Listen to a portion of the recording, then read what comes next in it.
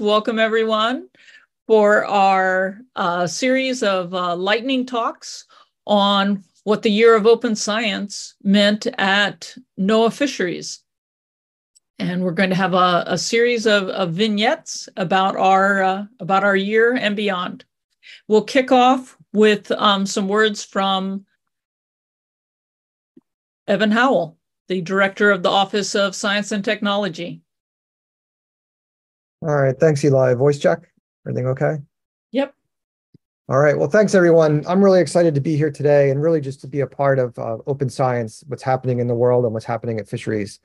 I think this is something that's a long time coming. It's something that I've said I wish I had earlier in my career. Might have been in a very different place right now if something like this had existed. And I want folks to know that in NOAA Fisheries, the science leadership fully supports this growing culture of open science, and we'll do whatever we can to support it, to have it thrive and grow. I personally believe this will greatly accelerate our ability to produce quality science products to meet an increasing demand that I see coming by resource managers, stakeholders, and community members. I think it's important to allow for more flexible and dynamic resource management models and decision-making in an ever-changing environmental landscape. This will become more important than ever in the coming years. To do this, we need to ensure that we have open and transparent access to data, the tools, and the processes to ensure both science integrity and our capability to reproduce and continue to produce these quality data products and science products in a timely manner. So, of course, the concept of open science is important, and the rules and the constructs that we create and we share help ensure that there's clarity and focus in this activity as we work together, building the cohorts, training the generations, having the mentoring networks. But all of this really succeeds because of the people involved. And that's who you're going to hear from today, some truly special people in NOAA Fisheries that are really the heart and soul of how this is happening in the agency, and I think are setting up a system that will thrive for years to come. We need these open science champions to really galvanize this culture of sharing, collaboration, and best practices to ensure, as I said, that we have accountability and transparency in our work. So I'm proud to be here today and introduce this great team of people who are leading the charge and galvanizing this lasting culture of open science in NOAA Fisheries. And with that, thank you for the opportunity to say a few words, and I'm happy to turn it back to our NOAA Fisheries Open Science lead, Eli Holmes, to start this session describing our year of open science community building at NOAA Fisheries. Thanks, Eli. Well, hi, everyone. I am Eli Holmes. As Evan said, I am the lead of our NOAA Fisheries Open Science Initiative. And I took on this role in October, so it's fairly new, but I've been involved with open science my entire career. Before I took on this role, I was a research scientist at the Northwest Fisheries Science Center for over 25 years, working mainly on endangered species research and also risk assessments. So what is NIMF's open science? So NIMF stands for NOAA Fisheries.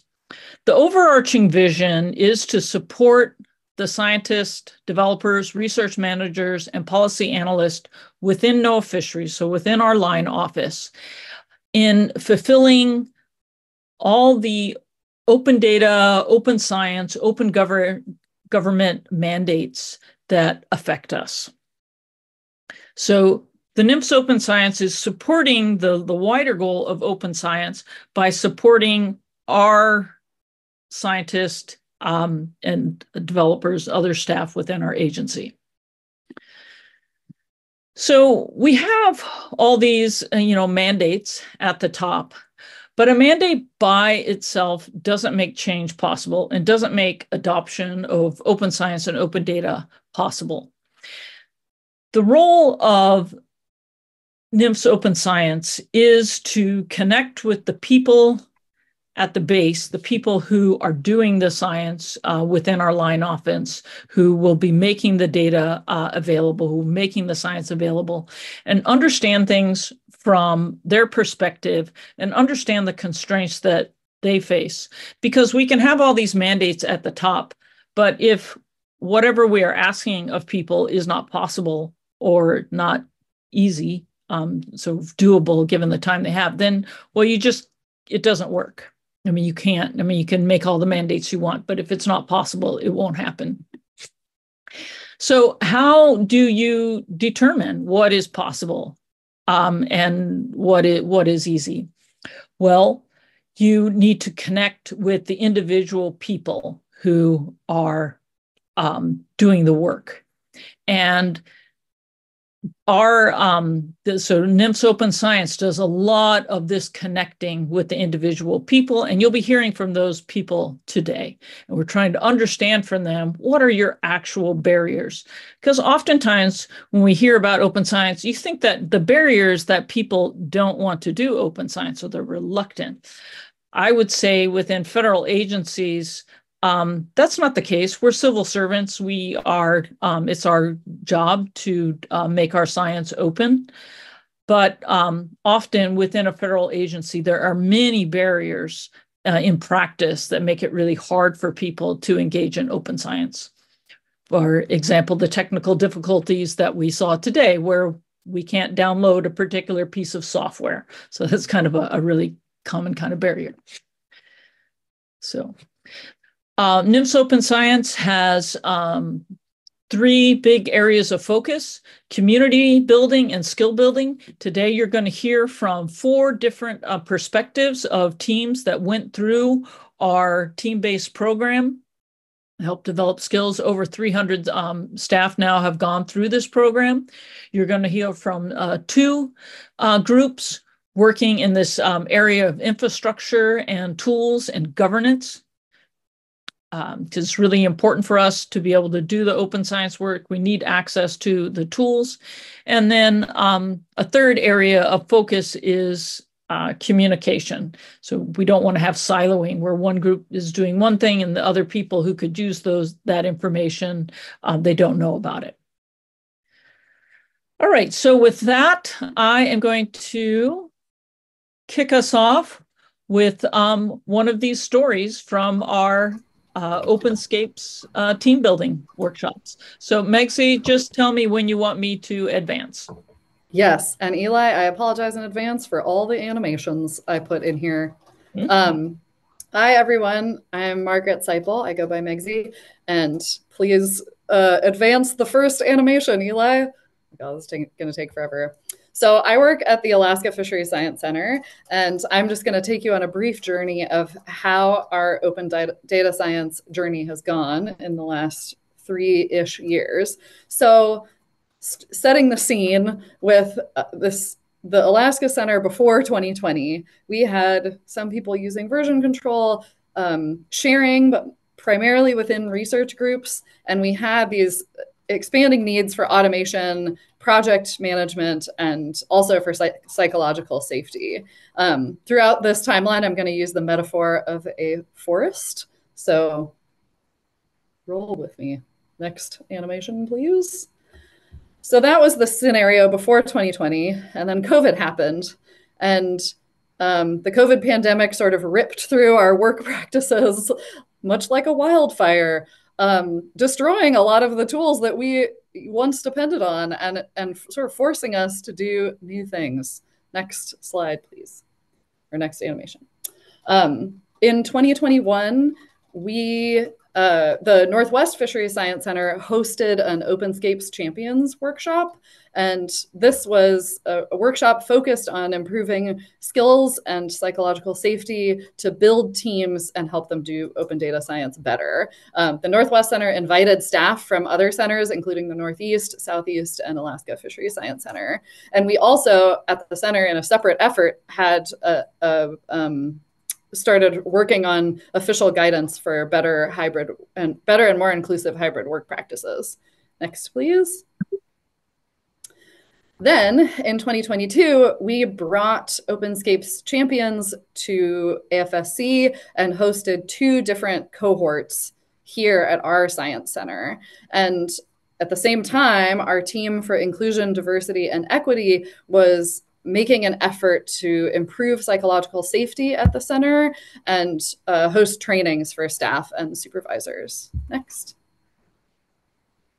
Then in 2023, we participated in this cross-center OpenScapes mentor group for people who are interested in hosting their own OpenScapes workshops and advancing open data science that way. And then we had additional trainings, you know, from TIDE to improve psychological safety, to train supervisors how to create psychologically safe conditions in their groups. And we really expanded a lot of our open data science practices that I'll talk about in a little bit. Next animation, please. And now here we are in the official year of open science. We have some ongoing seaside chats. These are regular chats where we get together and talk about our workflows and ask questions.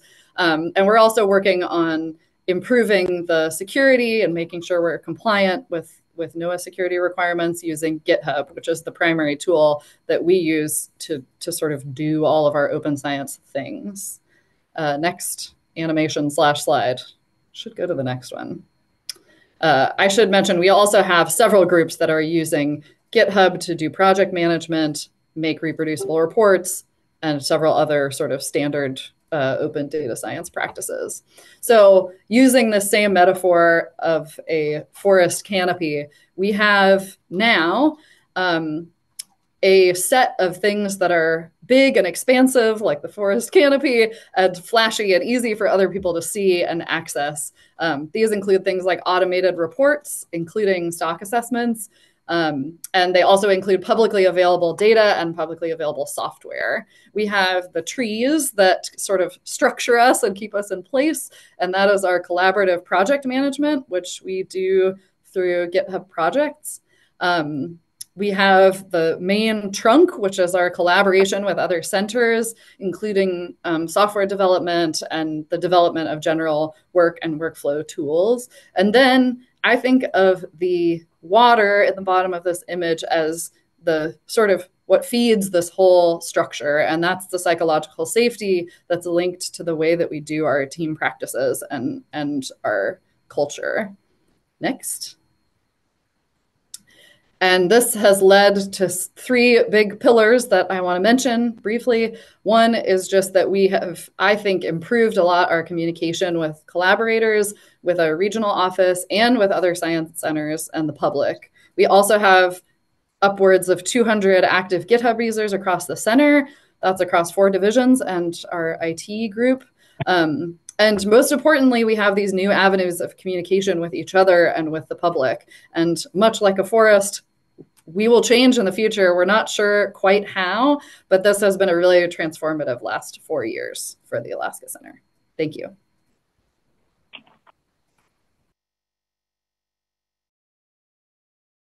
Thank you, Megzi.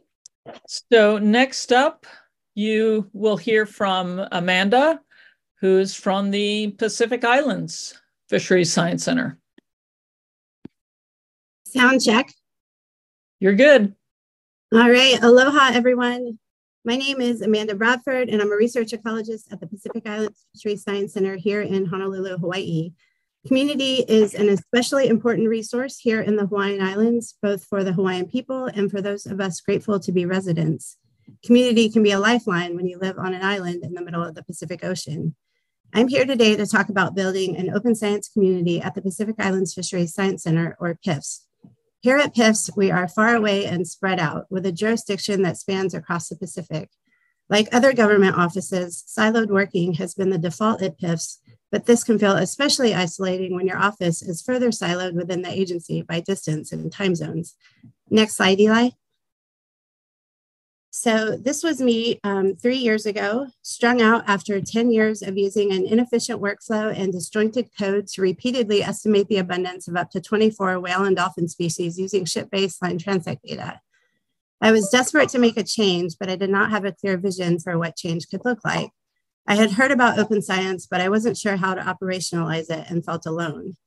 Then I learned that NOAA Fisheries staff from the Northeast and later Northwest and Alaska had participated in the OpenScapes Champions program and had found it transformational. In late 2021, I reached out to OpenScapes and to folks at all those centers to find out how to bring OpenScapes to PIFS. The timing was right because Eli and others had just formed the NEMS OpenScapes initiative and were working to organize concurrent Champions cohorts across NOAA Fisheries. I just needed to find out who in PIFS would want to participate. Next slide, Eli. So I distributed a survey in early 2022, scoping interest in OpenScapes, but with the broader aim of forming a community of open science practitioners at PIFs. Over 50 people replied to the survey and were generally enthusiastic about forming a community of practice. At the time, only 6 respondents had heard of OpenScapes, but during that fall, 22 PIF staff participated in the concurrent Champions cohorts. What I realized over that year was that there were actually several PIF staff committed to open science practices, but the synergy of the NIMS Open Science or OpenScapes initiative and the experience of the Champions program helped us to find each other and grow a community. Since that time, more PIF staff have joined the NIMS OpenScape Mentors community and other NOAA Fisheries open science initiatives. A few of us also established an Open Science Corner for PIF's biweekly newsletter, where we share announcements, resources, and efficiency tips. And earlier this year, we organized the inaugural Pacific Islands Region Open Science Showcase, where 10 PIF staff across our 3 research divisions each gave a lightning talk on their open science project. And next slide, Eli.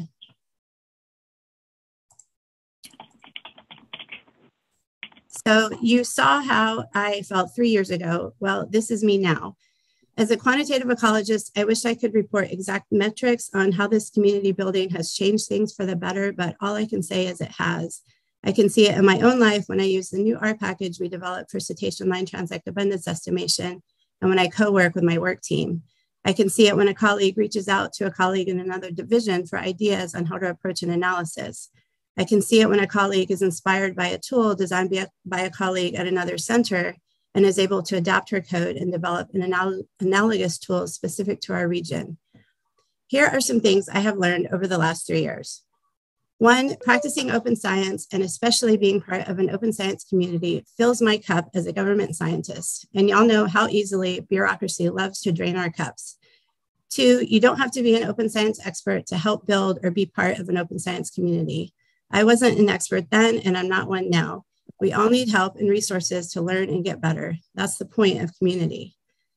3, if a community practice isn't working, don't give it up, change it up. After staff from my division participated in OpenScapes, we started a weekly co-working hour. It was well attended in the beginning, but after a year, it was only 2 or 3 of us regularly meeting, mostly using the time to catch up. We put the co-working on pause, but encouraged folks to continue to reach out if they needed help, and we could schedule on-demand co-working. And amazingly, folks reached out. Within a month, we had well-attended co-working sessions on using GitHub, Porto, and mapping in R. Finally, we need more leadership buy-in and support to transition to open science practices. There is no doubt about that. In the meantime, though, we have each other, a community, at the Pacific Islands Fisheries Science Center and across NOAA Fisheries. I live on an island, but I no longer work as an island. And for both experiences, I am most grateful. Mahalo for your time.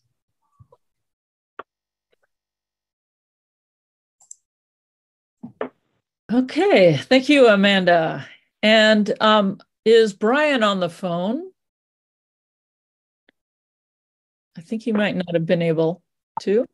All right. So for our next talk, we will have Josh London presenting for Brian. Are you there, Josh?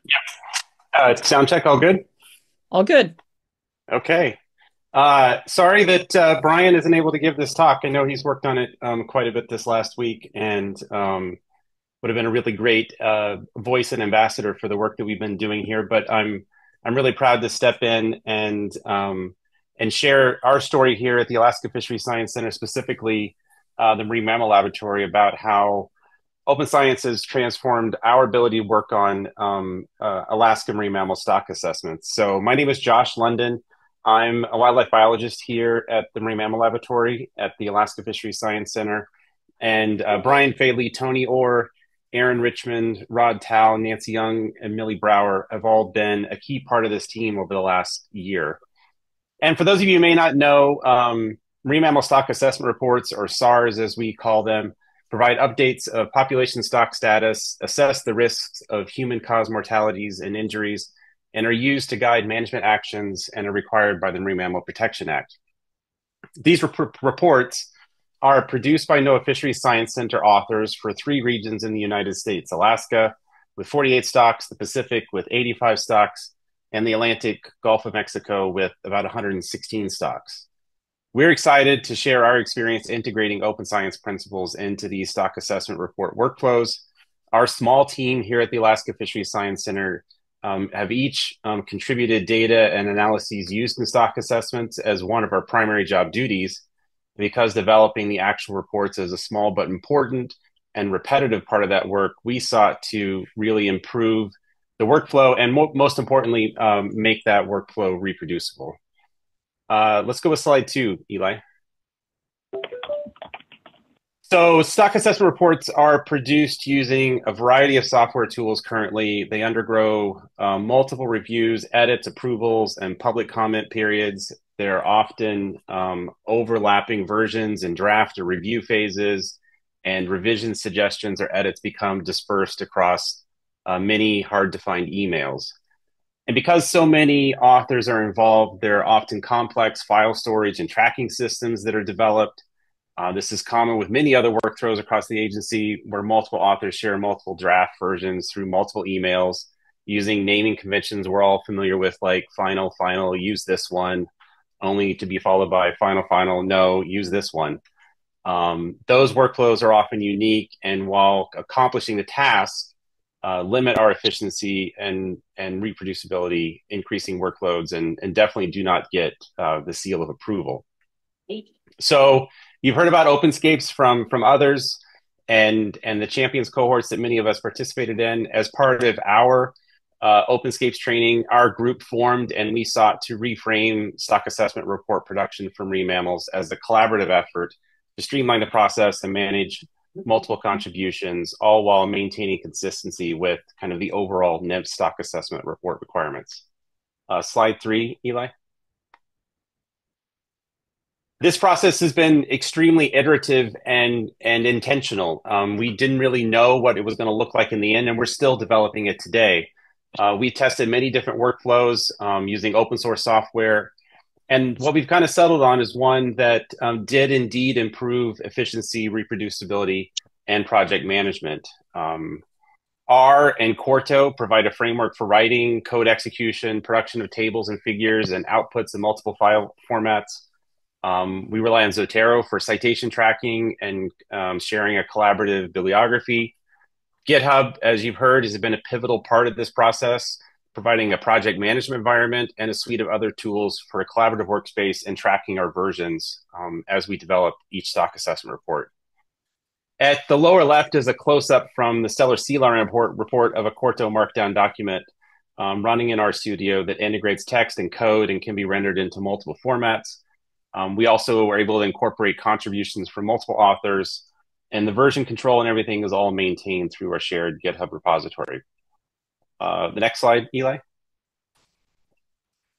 So we've successfully achieved a workflow that kind of met our initial objectives. And this year, we're happy to report that 2 stock assessment reports were completed using our workflow, and at least 5 are underway for the next year.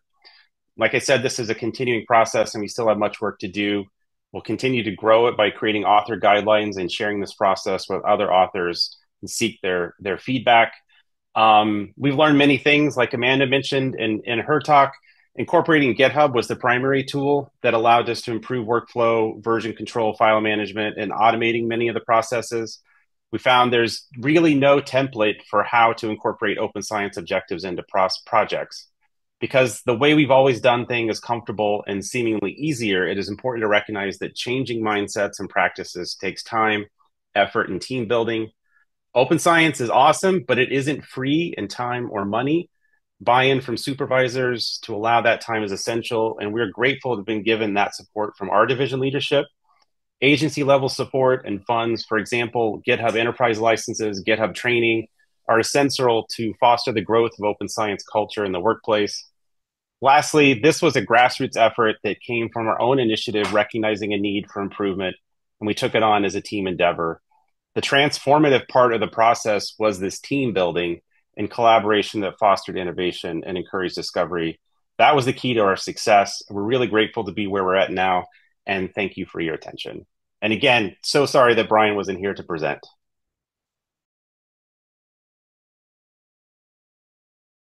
Thanks, Josh, for stepping in last minute for Brian. Next up, we'll have Vivian telling a story from the other side of the country, from the Southeast Fisheries Science Center. Thank you, Eli. Can you hear me okay? Sounds good. All right, great. Good afternoon, everyone. My name is Vivian Matter. I'm the branch chief of the Data Analysis and Assessment Support Branch in the Sustainable Fisheries Division of the Southeast Fisheries Science Center. I'm excited to share the various ways our branch has utilized open science principles and tools introduced to us through the OpenScapes program. Our division is responsible for assessing the status of our region's fisheries, providing reliable scientific advice that is needed to inform fisheries management, to enhance the stewardship of our living marine resources.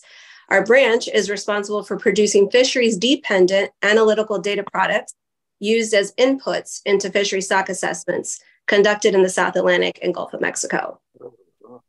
Our branch was established in 2021 as a result of an organizational realignment at the center. Data analysts who were previously geographically aligned in the South Atlantic and Gulf of Mexico and often siloed from their counterparts found themselves in a brand new branch that was functionally aligned. In this new structure, our branch was challenged to standardize and streamline our analytical approaches and documentation after decades of regional isolation. This required examining regional differences in analyses, standardizing when possible, establishing best practices, and automating those approaches. As you can imagine, this was not an easy transition. Luckily for us, OpenScapes held several cohorts at the Science Center around this time, and we began to utilize GitHub to share knowledge, leverage experience, collaborate on scripts, and streamline our processes. These are a list of our branch's current analytical processes with GitHub repositories within our enterprise organization. Each repository houses standard code for each data analysis, including code for exploratory data analyses, output figures and tables, and automated reports. Issues are used to track code improvements and discussions concerning the analytical product. This structure has helped onboard new data analysts and more easily cross-train employees to ensure continuity of operations. It also provides transparency and access to our work and improves cross-branch and cross-divisional collaboration. Another function of our branch is stock assessment support. This entails coordinating data provision and managing the project schedule for each fishery stock assessment project. We create a GitHub repository for each assessment. Here we coordinate data providers, data analysts, and stock assessment analysts across 4 divisions at the Science Center. Issues are used for each data product or topic, where discussions are summarized and feedback is solicited. In this way, discussions are transparent and no one has to go digging through their emails to find information. Project boards are used to track deadlines and ensure the project stays on schedule. We also build a public-facing webpage, which is utilized to communicate the parameters of the stock assessment to all data providers, both internal and external to the Science Center. This is possible because of our GitHub enterprise organization. Finally, we use GitHub for branch project management. Our branch project board tracks issues and items from multiple repositories across the organization, including the stock assessment repositories I just discussed. It allows us to see everything we have on our plate in one spot. This has streamlined our branch meetings and has improved communications. If anyone wants to check on the status of an item, it's here at their fingertips. Utilizing these open science principles and tools, our branch has made significant progress on meeting our goals and objectives, despite the many challenges faced during and after our center's realignment. Of all branches, through the dedicated work of all of my branch's employees, we have built a community of collaboration and culture with an emphasis on reproducibility, transparency, open communication, and continuous improvement. Thank you, Vivian. And next up, we're going to hear from Catherine, who's going to talk about our GitHub Enterprise. The last 2 talks have mentioned that a bit, and Vivian talked quite a bit about that. And now you hear about how we govern that enterprise organization. Thanks, Eli.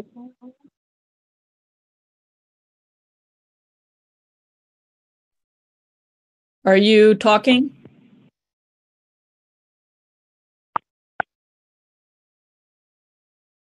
Oop.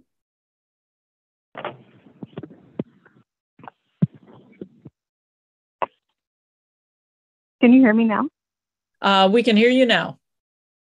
Oh, excellent. Okay, sorry about that. Hi, so sorry for the technological challenges. So I'm here, like Eli said, to talk about kind of our open science governance and specifically with respect to GitHub. And so about a year ago when we started, GitHub use was already prevalent within NOAA Fisheries, and we've had staff that have used GitHub for over a decade. However, there were some issues that we identified. One issue was that we work for a government agency, and so we're subject to a lot of IT policies. And there were IT policies created that had no connection with user needs. And so this was very confusing for our GitHub users at NOAA Fisheries. Each NOAA Fisheries office also created their own rules and IT policies around GitHub use. And so this was also confusing for staff when they, talk to staff at other offices. And finally, it was difficult to find NOAA Fisheries work on GitHub. And this was because our work is spread out amongst many different organizations and user accounts, and there wasn't a common place to put it. So this made it hard for us to find it as NOAA Fisheries staff, as well as for the broader open science community. Eli, next slide, please. So to start addressing these challenges, we, within NOAA Fisheries, created a cross-office group of GitHub users and IT professionals. We started this group about a year ago, and we have monthly meetings and some asynchronous channels of communication. So I want to talk about both the challenges and success we've experienced. And I think like a lot of the work you hear about here, this is a continuous process and there's still a lot of work to do. Some of the challenges we faced have been with coordination. This is a group of about 20 plus individuals. And so it's required a lot of coordination to get us started and definitely more work in the short term for the group in terms of better for GitHub, NOAA Fisheries. However, some of the successes we've experienced, I think, are really meaningful. So the first one is we now have standardized practices across our NOAA Fisheries offices for how to use GitHub. And the second success we've had is we've created GitHub organizations for each office that we're starting to migrate work over to. And so this will make our presence on GitHub more easy to find, both for us internally as well as the broader open science community. And finally, I think the biggest impact has been increased communication between our offices, and including both IT departments and GitHub users who are typically developers and scientists. These channels of communication didn't exist before, and so it's really meaningful to have them. For instance, I've seen a lot of great troubleshooting when we've encountered technical problems, and in terms of setting standards, it's been really helpful. So like I said, this is still a work in progress, but I think it will benefit our open science enterprise at NOAA Fisheries as a whole. Thank you, Catherine. Next up, we're going to hear from Christine, who's going to talk about one of our teams that is developing software using open source and open science practices. Thanks, Eli. I'm going to talk about a fisheries software library that we're developing within the Office of Science and Technology at NOAA Fisheries. And so we aim to provide a library of tools and resources that adhere to a common set of standards that facilitate interoperability. We develop it through a collaborative community effort using open science approaches, and we use agile development processes to incorporate continuous feedback. I'll talk about what motivated the project, what we've done, and where we're going. So starting with the motivation, we at NOAA Fisheries have hundreds of fishery stock assessments that inform science-based management for living marine resources. And these assessments use many software tools to come up with these recommendations. And though the tools currently in use are working well, the science of fisheries and human dimensions affecting fisheries continues to move forward. So many of these focus areas that we outlined in this 2018 implementation guide. And in parallel to the science progress, we've seen a lot of progress in the data and computer science industry by improving software and programming languages, increasing standards for R packages, and adding new features to version control systems like Git and GitHub. And so, as you've heard from many of the previous speakers across the agency, we have scientists adopting these practices as part of the rollout of open science across NOAA. We're also looking on how to improve public access to research results as PAR 2.0. And so to bring kind of all of these policy and practical recommendations and advances together, we needed a modern and collaborative research and design workflow for fisheries software tools. So what we did is assemble a group of fisheries scientists and software engineers across the US to design and implement the library, which we call the Fisheries Integrated Modeling System. We gathered requirements across regions and planned out needed features. We undertook an agile development workflow to develop a beta version, and then we benchmarked this beta version against some existing software tools that we currently use for assessments. The community needed to learn and share a lot of skills like software development and version control. And then we also had some experienced software engineers on the team that needed to talk more to the fishery scientists about the management needs. So they were sharing across disciplines through this process.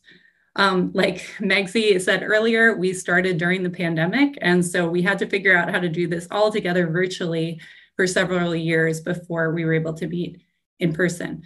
And so we really couldn't have done that without the collaborative infrastructure being built at NOAA for open science, like OpenScapes, the GitHub governance team, and the R users group. So I'll close with our next steps. We have a beta version of the software library, but we have both technical and social challenges in front of us to solve before we can bring this into an operational version. So while we continue develop and extending the library, we want to work with regional scientists to test and use the software so that we create a continuous feedback and improvement loop. But that's going to mean we have to be even more rigorous about how we deal with change management and collaborative development. And so, but we're hoping that by paying the price now, when it comes to roll out of this tool, it'll be really representative of what the system users and the science users need across the US, which will create a clearer research to operations pipeline and allow us to understand and plan for maintenance of the software library going forward.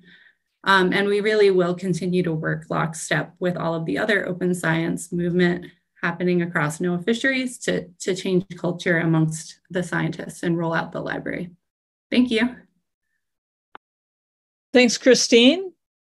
And we are going to close our session with two stories from our integrated ecosystem assessment teams, one from the East Coast and one from the West Coast. And these teams integrate all these ideas together.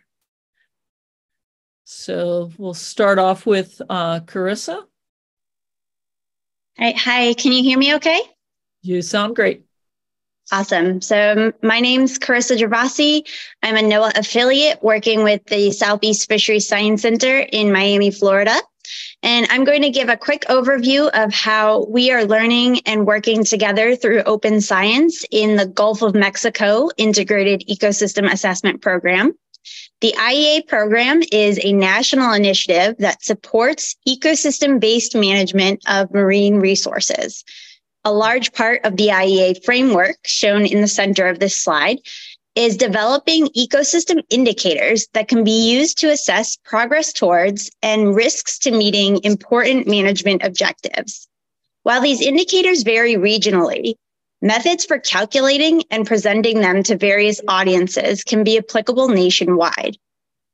Born out of ideas sparked by OpenScapes training, and if you can click once, Eli, Brittany, Brendan, and I initiated Gulf IEA Seaside Chats in 2022, which are monthly virtual meetings where we discuss how we can create better IEA products using open science tools.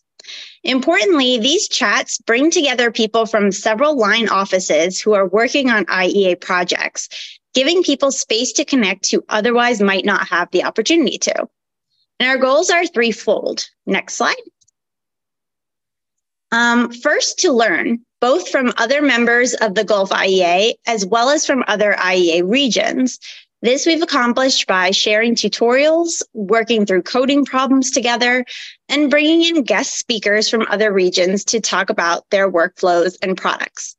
For example, sea surface temperature is a common ecosystem indicator used throughout the IEA regions. In the Northeast, IEA scientists have developed a streamlined automated method for pulling SST data and creating seasonal spatial SST anomaly maps. During a Seaside Chat meeting, we worked to adapt the code that was available on the Northeast region's GitHub page to our region. Sharing code and methods on GitHub allows us to all learn from each other and create products that let our stakeholders easily compare important indicators between regions. Next slide.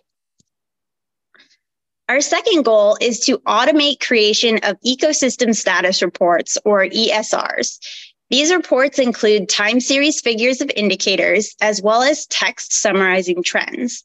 In their current form, they're incredibly time-consuming to create and update. ESRs can contain 50 or more indicators, all of which are currently developed separately by individual scientists. Reports are then compiled using Word or Google Docs and manually pasting figures and text. By taking advantage of open science tools like GitHub and Quarto, we're working to automate the process of compiling and analyzing indicator data, creating plots and figures, and publishing reports.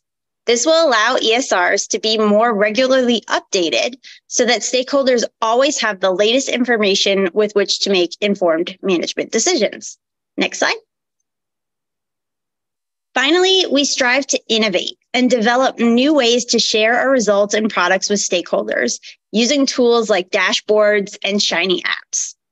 Despite these efforts being somewhat secondary to our main job requirements, our Seaside Chat meetings have continued to host a steady following for over a year.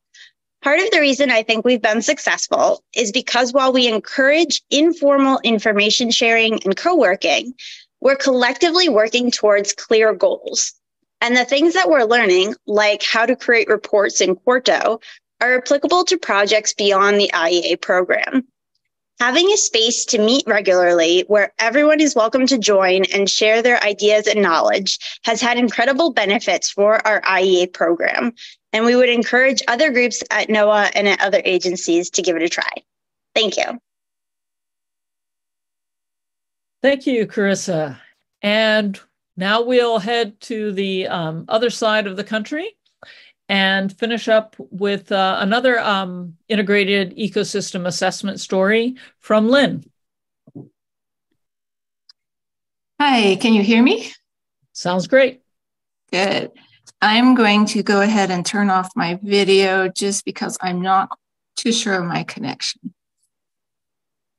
So I'm going to share how the California Current Integrated Ecosystem Assessment Team increased the efficiency of our workflow by converting to open science tools to generate our yearly ecosystem status report. And thanks to Carissa, the previous speaker, who gave a really nice description of integrated ecosystem assessments and ecosystem status reports. So this was a team effort. I'm Lindy Witt from the Southwest Fisheries Science Center, and the rest of the team, all from the Northwest Fisheries Science Center, are Greg Williams, Nick Tolomeri, and Chris Daly. Greg and I were both part of OpenScapes cohorts, so this work stems from those experiences we had as well. So looking at the map on the right, the CCIEA region covers the entire West Coast and includes an immensely diverse set of habitats, conditions, species, and human populations. Next slide, please. So really briefly about the ESR our ESR, the CCIEA reports annually to the Pacific Fisheries Management Council and other stakeholders on the state of the ecosystem within the California current system. We do this by synthesizing over 650 indicators on climate, habitat, ecology, and human well-being. And these data are provided by over 90 collaborators from various NOAA Fisheries, state, and NGO partners. Next slide. We really have only 6 to 8 weeks to go from calling for the data in December to presenting the report in early March. And that's shown on the timeline in the center of the slide.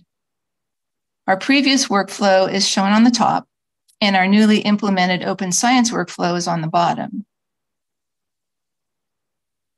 Previously, data and metadata were submitted via email and inconsistent file formats, which required a lot of manual hand editing by data managers.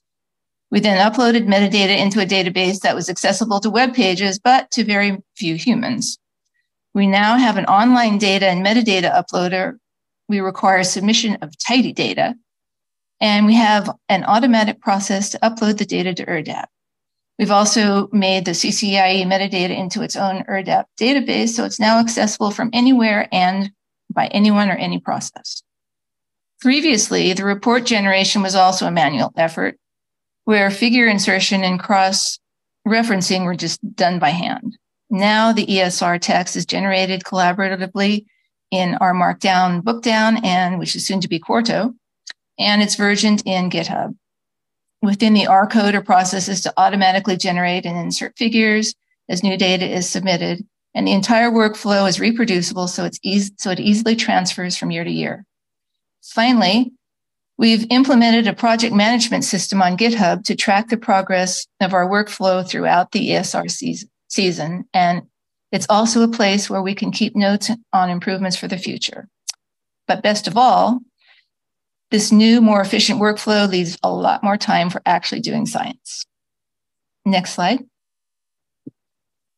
So to summarize, by taking the time to implement an open science workflow, we have more timely reporting, more consistent project and data management, more efficient report writing, and importantly, a more fair workflow data and products. But we're not done, and we see a lot of room for improvement.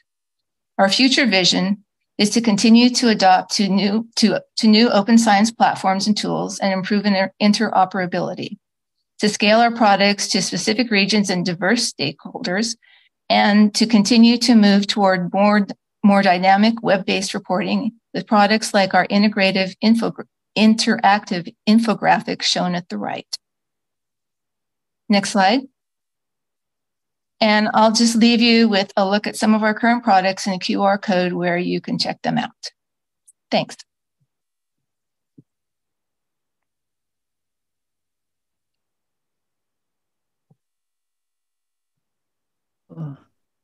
All right. Well, thank you to all our speakers. And kind of amazing, we pulled it out with, despite our technical difficulties in the beginning. And I want to thank everyone who joined us today. Because we started a bit late, we've run pretty close to 2 p.m. So we're not going to take a discussion, because I worry if we started talking, we would run into the next sessions that are starting in 4 minutes. So yeah, thank you all. And thanks to all the speakers who shared their stories today.